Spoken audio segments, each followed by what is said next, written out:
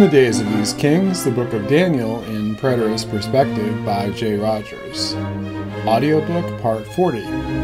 Part 2 Notes on Daniel. Daniel 9. Is there a break in the 70th week?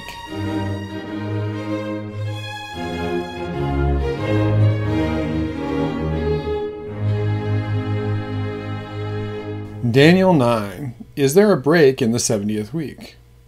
In the introduction to this book, I explained how a misinterpretation of the last verses of Daniel 9 by the dispensationalist system necessitates a break in the 70th week. Dispensationalists say that Christ was crucified in the middle of the 70th week. Then the clock stops for a break of about 2,000 years to bring us to the current time.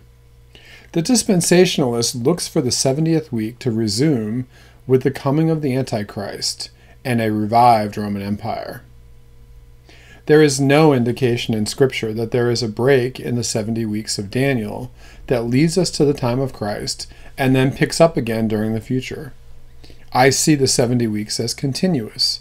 The best possible explanation of Daniel is the preterist interpretation.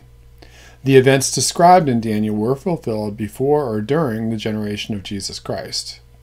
I also do not see a problem with a chronology that has the destruction of the temple at Jerusalem beginning some 40 years after the 70-week, 490-year time period was fulfilled. In AD 30, the sacrifices ceased to have any effect when the Messiah was cut off, causing the sacrifice and the oblation to cease. Daniel 9:26-27.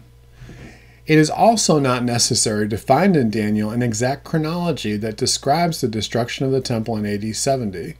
We find that 40-year chronology in Matthew, Mark, and Luke.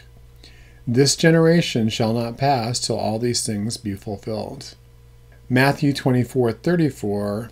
See, for instance, Matthew 16:28, 23:36, Mark 13:30-31, Luke 11:50, 21:32-33. This concurs with Calvin's commentary on Daniel. But we are now treating a profanation of the temple, which should prove, if I may use the phrase, eternal and irreparable. Without the slightest doubt, this prophecy was fulfilled when the city was captured and overthrown, and the temple utterly destroyed by Titus, the son of Vespasian. This satisfactorily explains the events here predicted. Calvin, Commentary on Daniel 9:27. Calvin has all of the 70 weeks of Daniel 9 fulfilled in successive chronological order prior to AD 70, agreeing with the preterist view.